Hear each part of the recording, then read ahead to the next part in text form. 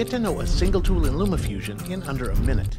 This tool, the little chain links on the bottom bar of your timeline, is the clip linking tool. It keeps your B-roll, sound effects, and titles locked in sync with your main clip as you edit. Clips added above or below the main track link automatically. So when you move the main clip, the others follow, staying perfectly in time. That little line, it shows which clips are linked. So say you want a clip to stay put no matter what, select it and tap the chain icon to unlink it. Need it to be linked again to the clips it's positioned with?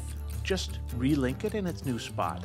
This is super handy when you're trying out different orders to a sequence. Editing to a voiceover or a song, you can unlink the whole track over here in the header. It works the same, but it's for linking tracks, not clips. And that's it, the clip linking tool. Master those connections on your timeline. Happy editing.